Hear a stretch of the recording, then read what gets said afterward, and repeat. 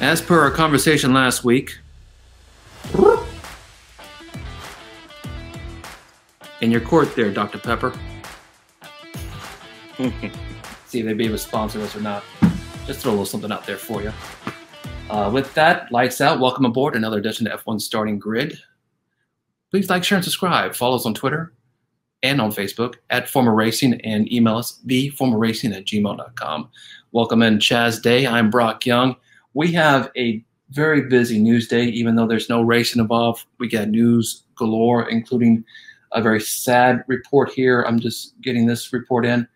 The CEO of Spa apparently was involved in a murder-suicide with one other woman and her husband. First off, our condolences to both families and friends of these people. But apparently they were found a few days ago, late in the evening, where the bodies of two women and one man was discovered by the police in a house of Groovy, with all three presenting gunshot wounds. And this is from the Luxembourg police out of Belgium. So, Chaz, sad news in the world of Formula One right there. And once again, our condolences go out. Yeah, I mean, obviously, it's distressing news when you hear about any human who loses their life, especially to some sort of domestic violence situation. Obviously, we know about this one because we're connection to Formula One, but on a human level, it's sad to hear. So, condolences definitely go out to her family for sure. And prayers at that as well. In fact, Belgium has not happened yet on the calendar. We're on comment probably the next few weeks into Belgium here, and we'll see how Formula One reacts to that too. So on to the next topic, and this is actually another sad news here. That I love this course, and you know me and courses here, Chaz, but I love this course. I was hoping to be playing this year, but it won't be. But the Japanese Grand Prix is canceled part of October. So COVID has struck again. And apparently, though, in replace of both the Japanese Grand Prix and the Australian Grand Prix, Turkey will have a doubleheader back-to-back. Yeah, I mean, we're all kind of shook up with these last couple of years have been just very interesting for courses. So apparently I thought this year would be a little bit more straightforward as far as actually watching the races that were planned at the beginning of the year when they were planned. But I guess we're learning in real time that's not going to be the case. So we'll have to play by ear, week by week, it seems. Now, early in the year that Turkey had to cancel, but they said they really didn't cancel. They actually postponed it, so they're still going to have it. I like Turkey's course, but I was just hoping to be in Suzuka. I mean, I love that course. I love how it overlaps the S's and everything. It's just a wonderful, wonderful course. So is the Australian Grand Prix. I was hoping to see the new redesign on the Australian Grand Prix, but apparently that's not happening as well. But yeah, love the Australian Grand Prix. I was disappointed. I mean, that was the first race that we lost. But because of COVID, so everybody was like disappointed, and too bad for our man Ricardo. Yeah, that, and I also enjoy Singapore. That's out of the way, and there's also a rumor that Brazil might be on the chopping block as well. Yeah, so, I've heard that too. But also, I mean, we've been pushing this on Twitter too. I want Malaysia Grand Prix back. I think that's a beautiful course. Even though there's no stands or no fans in the stands, let's have it there again. I just love it. But with that news, if COVID's taken away one Grand Prix, or actually a few Grand Prix, here's another one that are actually adding fans. The Netherlands will allow 67% capacity in the next couple of weeks when they have it over there. So that's also good news too. I mean, flip side of the coin there, Chaz. That's interesting. I don't know what's going on with COVID abroad. Like, I don't know what's going on in each of the countries. I'm assuming that they're having similar dynamics to ours, where well, actually, I'm not going to assume that they have similar situation to ours, because I don't know if there's anywhere else in the world that had a situation that was exactly like ours, because the U.S. tends to have a unique perspective on health in general, whether it's health care or health and its connection to a politics, apparently. But either way, I don't know exactly what's going on there, but it is interesting to kind of hear stuff like that. So, they're doing 67%. It'll be interesting to see how that plays out in other at other courses. Yeah, for me, I always love to have fans in the stands. Yeah, the situation that's going on. So, like with that made Silverstone much better. it's weird. It's weird when they don't have. So, like, I mean, we watched some of the races last year, when they had no fans at all, and it just feels strange watching them even on the podium. I remember, man, what race was it where they had the bot that was handing everybody their trophy? I'm not too sure. Yeah, I think it might have been Abu Dhabi, but they had a robot that was handing out the trophies, for safety reasons. I was just like, this is just strange. It's just not the same without fans. It is. And there was also rumored that Bahrain might do a doubleheader back to back, but I'm kind of glad Turkey came in there. And I like Bahrain. That's probably the only Middle Eastern course I enjoy, but we'll have to wait and see what Abu Dhabi does with this changes. And of course, we have Jeddah coming up here too. Mm-hmm. But I'm kind of glad Turkey stepped up and did a doubleheader there. We'll see how that goes there. In fact, one part of the course here in Austin, COTA, is modeled after some of the corners over there in Turkey. Okay. I think the last corners, 16. When it goes around the right before it goes around the tower over at COTA. Okay. All that, I think, from 12 to 19 is modeled after Turkey. I could be wrong, but I think that's what they said, and it looks awfully familiar too. Yeah, no, I love COTA. I love Turkey, and I'm also a fan of chicken. So that's good to know. But with that, also speaking about COTA, that and the Mexico Grand Prix so far still on, and as well as Brazil's still on, but it looks like it's which is it's kind of, I don't know. It's frustrating for us people in the States who, like, already there's not a ton of fans here, right? And so they don't really prioritize this side of the world when it comes to having races. So when there are races, it is that we get to have in a time zone that's reasonable for us to watch in real time, right? Which is basically on this side of the world. It's disappointing when they cancel those races. So I'm glad I'm glad some of them are still sticking in. Hopefully they stay, because the more races we can watch live, the better it is. Because then you can actually watch it with people. I mean, we can't watch it 2-3 o'clock in the morning. No. It's not realistic.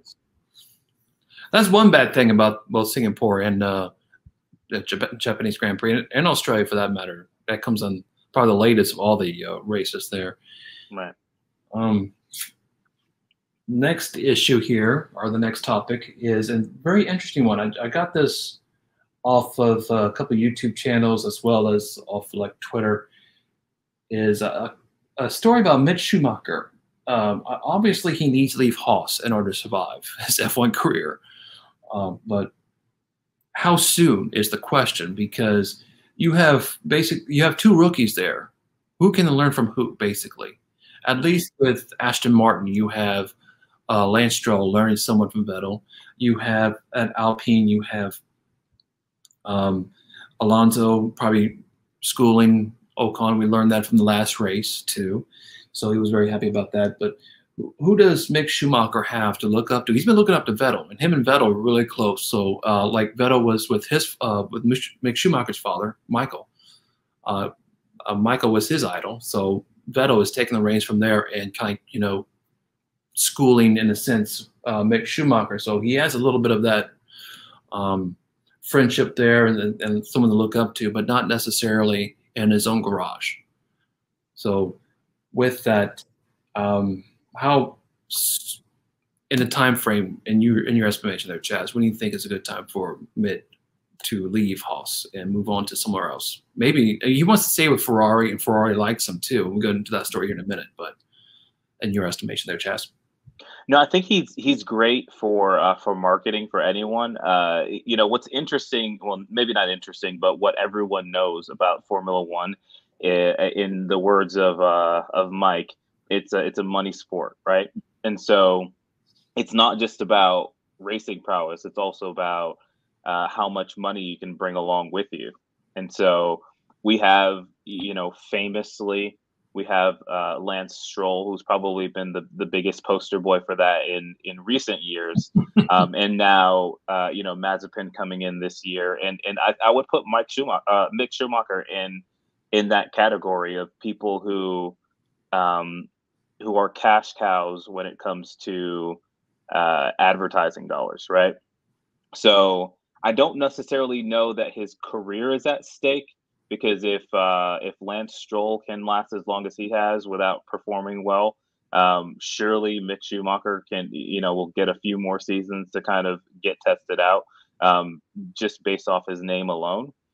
But I do think that it's not debatable whether Haas is in a bad situation. I still think we need to look into Haas's financials, because I don't know. The rise in Formula One's overall popularity may have caused Haas to be successful, even though their team isn't successful, because of the success of the sport, right? So Haas may still be profitable as a team, even though they're not performing well, because Formula One's been doing so well. So I don't know if they're really in dire straits. It's kind of like some of the teams in the NFL. I mean, like the Buffalo Bills. I'm from upstate New York, and the Buffalo Bills have been an absolute terrible team for at least the last 25 years. And Ralph Wilson, the guy who bought the team for something like $200,000 or something crazy. Back 40 years ago. So the team's worth a few billion now. So everything, I mean, the team could do terribly every single year, and he's in the green, right? Like he's so far in the green that it doesn't actually matter, because of how well the NFL as a whole has done, right? And so I don't know whether Haas is necessarily in dire straits, because I think they may still be doing good on getting their brand name out there, much more than they would if they weren't in Formula One. But and I also don't know that Mick is necessarily in dire straits, because his face value from his name alone, I think it may give him some leverage.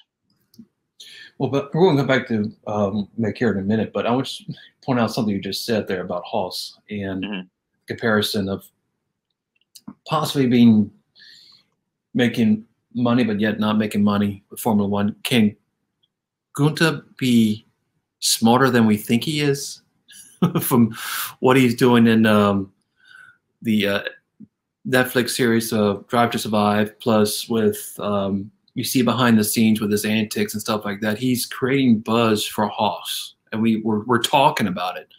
So I don't know how terrible he is. Pretty much, yeah. I don't know if that's something. I don't know if he's put on an act or he really is that way. But some guys do that. Some guys. I mean, I feel like I don't know if you know who, like Grant Cardone. He's a real estate guy who's like really bombastic and loud, and people say that he's really dumb. I mean, he's also worth $500 million. So, I mean, who's really dumb, So some guys, I think, can do that. Maybe you're onto something. Who knows? As I said before, we're talking about him. So, but back to Mick here. Yeah, I agree with you. His name will forever be cemented in not just his father, but him as well as a great race car driver because he's at least a Formula Two champion. And you pointed Right. to Lance Stroll. I don't think he has won a Formula Two championship, if I'm not mistaken. So at Oh, least, Lance Stroll did very well in Formula Two. well, he did. But did he win a championship though? I think he came second, if I'm not mistaken. And we can find out in a little bit here, but I know that he did very well in Formula Two, though. He wasn't a bust. But at least Mick has a championship underneath his name. And Yeah.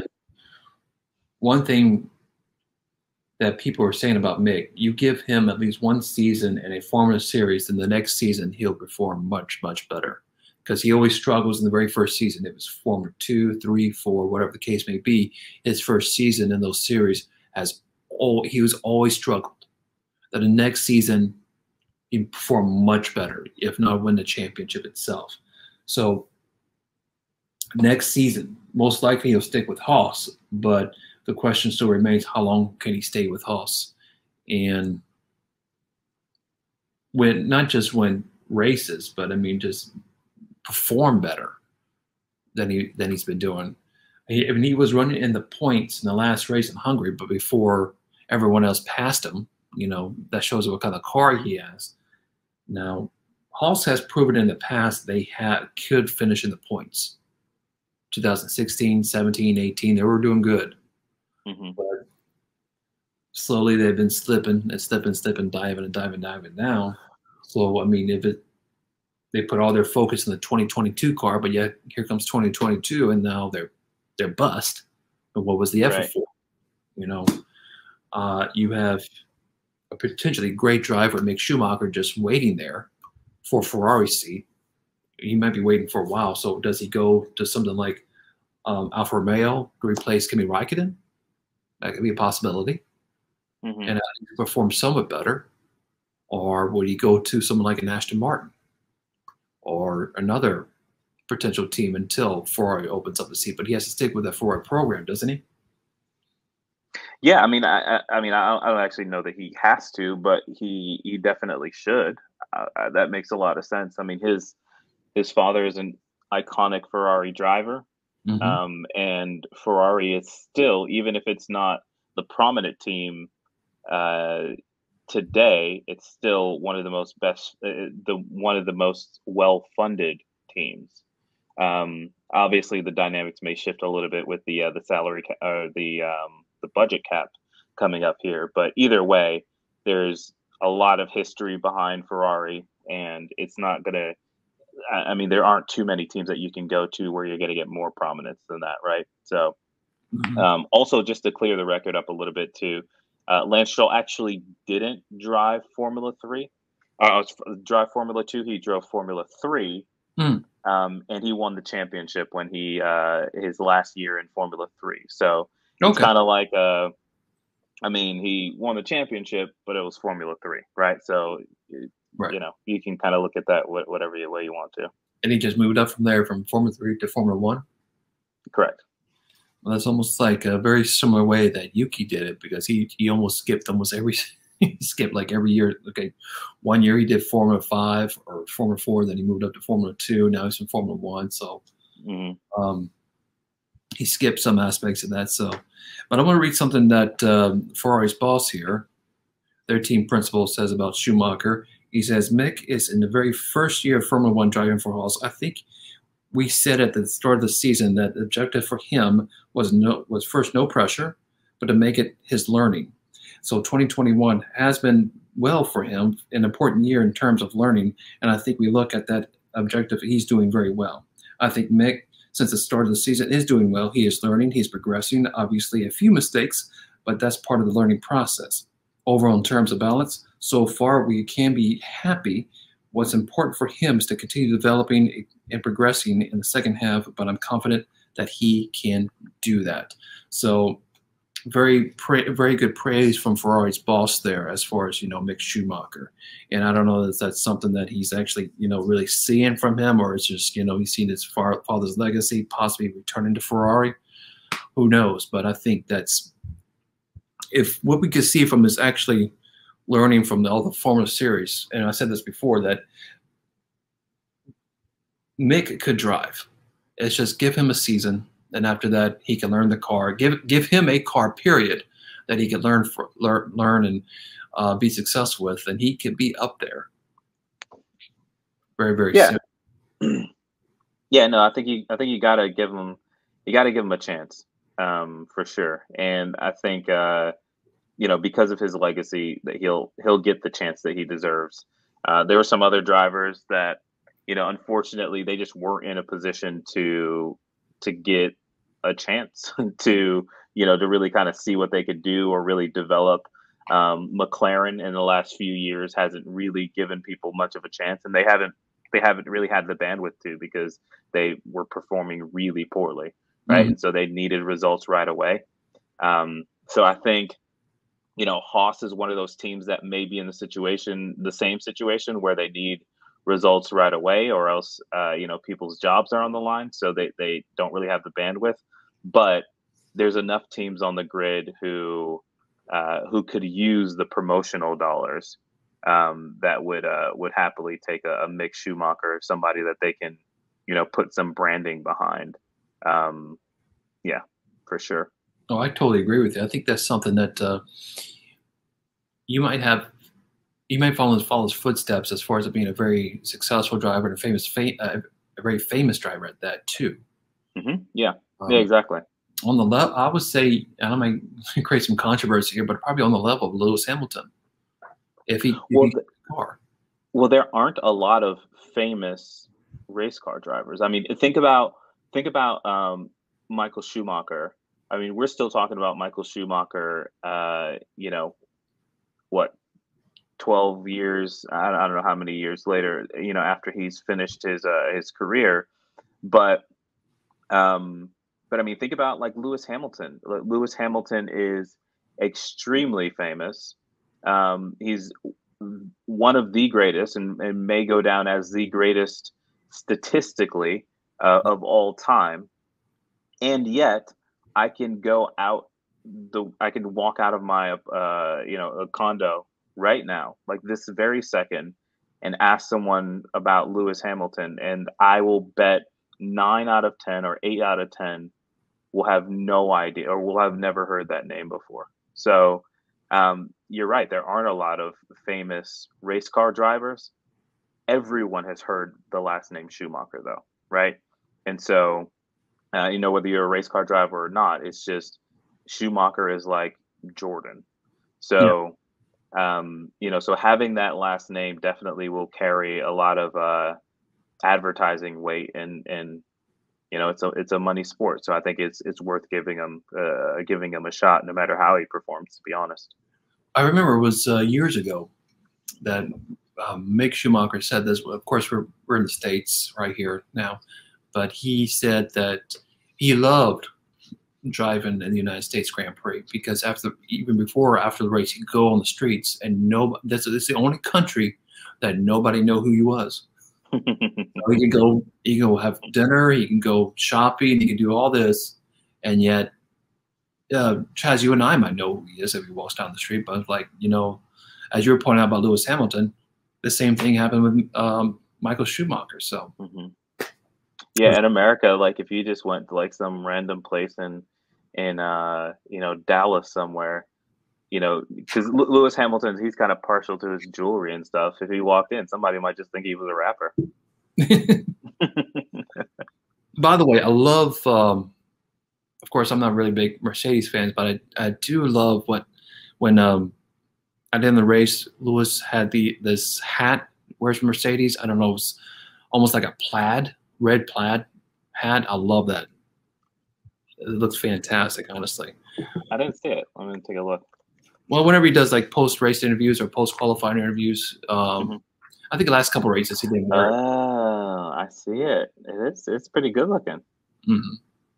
He always has these these kind of like custom hats though, because I've seen him wear like the yellow hat, which I Mm. haven't seen, for sale or anywhere. He had like a tie dye one time. It was kind of like a tie dye, like purple and pink. So I mean, he just, he's a fashion guy, so he's gonna try some stuff. So we're moving on to our Twitter question of the week, and we're talking about Ferrari here. And I don't know if you saw this news story last week, Chaz. We covered a little bit that many of the parts on the current 2021 car for Ferrari were actually from last season's 2020. So it is under FIA rule that they could change those parts and still be effectively still keeping the qualifications of a 2021 car, 21 power units. So they're still in the legal book, still everything's okay.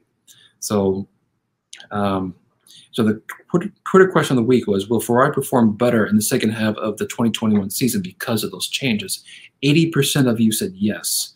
And there was a comment on here as well. The engine upgrades will likely be seen for the Italian Grand Prix, should add another 20 bhps, while still a bit behind Red Bull and Red Bull and Mercedes-Benz in horsepower.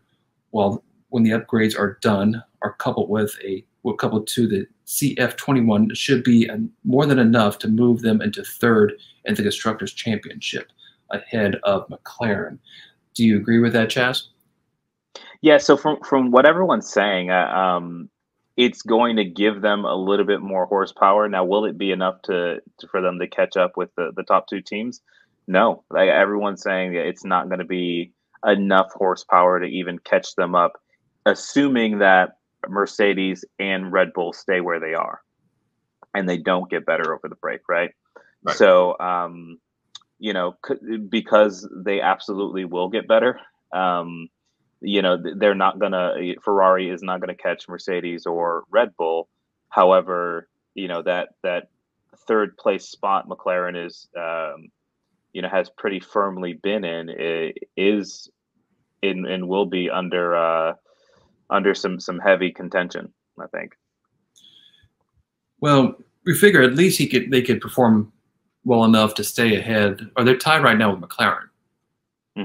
So they could actually surpass McLaren and safely be in the third spot, right, behind everybody else. And yeah, we talked about this last week. Can they beat Red Bull, Mercedes-Benz this season? Most likely not. But at least they could, potentially make that spread wider between them and McLaren. Can that be a possibility? Yeah, I think having a constructors finish where you come in third feels a lot better than coming in fourth, because fourth effectively doesn't mean anything. Right. Yeah, heck, I don't know if third means anything, but for the constructors. But the point being, they struggled so much in the last couple of years here. At least having some solace in the fact that the only two teams above them are teams that could legitimately win the world championship, versus having another team that has no chance of winning the world championship, which is also ahead of them. And that's a big difference. Well, and I think we just pointed that out too, is finishing sixth last season, coming up to third is a very well improvement for them. So, yeah. And if they finish well above into third place, surpassing McLaren, which they have also deep pocketbooks as well from what they sold from their facility over there in London, or outside of London. I think that's a big boost for them, and I think they could possibly do it with their improvements if they don't screw up. They're famous for doing that as well. So, but Alamo, we're here to talk about Miami, and their Grand Prix actually gets their slot for the 2022 calendar, and it's going to be in early May. So I'm excited to see that. And I know we talked about this extensively in the past, but I'm just really excited to see a second race here in the United States. I think Miami is a perfect spot. I just hope they do it at night, honestly. to see it around that Hard Rock Cafe Stadium in early May. I don't know. I mean, it's still a good time of the year, but that's when, you know, a little bit of the heat and the humidity comes into the south. But you like that spot for them? I mean, so people who aren't in the States right now may not know exactly what's been happening here over the course of the last year, but in the last 18 months, there's been a mass transit of people from big cities into other cities that are basically making new big cities, right? So a lot of people are leaving New York, a lot of people are leaving California, and a lot of people are just leaving the smaller states and moving to these hot spots. So Austin has grown like crazy. Housing prices are up like triple. Like it's actually insane. People are offering $100,000 over asking, and you know, if they don't take the offer, there's 90 other people on the list to take that offer. The same thing is happening in Nashville. It's another hot spot, and Miami is another one of those places right now that is just exploding. Now, Miami's not a small place, and never been a small place. Same with Austin and Nashville. They've been major cities, right? Or on the larger side, but they've just exploded to another degree. So the fact that Miami is now going to be a city that hosts F1 races is a really, really big deal, because it's become such a popular destination point for Americans, even more so than it's been in the past. So it's super exciting, and a good location too. Absolutely. And I like the calendar pick, at least for the first part of the season, because one, they're racing in a parking lot. For those that don't know, of course, probably most of y'all do already. They're racing in a parking lot that's a part of the Hard Rock Cafe where the Miami Dolphins, the NFL team, plays. So they cannot. The NFL comes around September all the way through, I don't know, January, February if you're lucky, top of team. Mm-hmm. So doing it in the fall is out of the question. Like pairing it with COTA here in October is out of the question. Right. But if you do it like I was hoping to do it like a little earlier in April, but I could also see it being paired with Canada. So the teams, the drivers, the crew members, they don't have to go far. They just go like from Canada down here to Miami, compared to like what the original calendar was. So I think it was supposed to be somewhere like Turkey to Canada back to France, all in like less than a couple weeks period. So that'll have been some major travel, at least here now, at least comparing it with Canada, will be much better.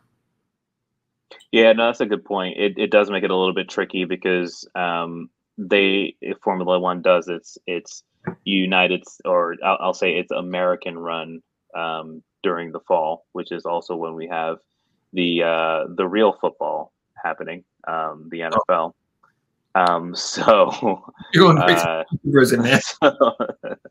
so yeah, it does make it a little bit tricky, but yeah, maybe we can figure it out by lining it up with Canada. It's an interesting suggestion.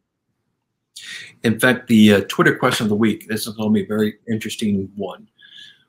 Is American football the real football? No, that's not an F1 question. So, what Formula One race will be next on the chopping block? So we'll have every race in Americas on there, including COTA, Mexico, and Brazil. So make sure you get on Twitter @FormerRacing and give us your vote and comment, please. We'd love to give you a comment right here on the show too. But also like, share, and subscribe. Make sure, please help us grow the channel so we can give you more and more content. We'd love to give you that. And if you have any topic for us to cover on this show or any show whatsoever, theformofracing@gmail.com. And luckily, we were not suspended or anything like that due to Mike taking his shirt off last week. So I guess we'll see next week. So, yes. Bye, guys. All right, see ya.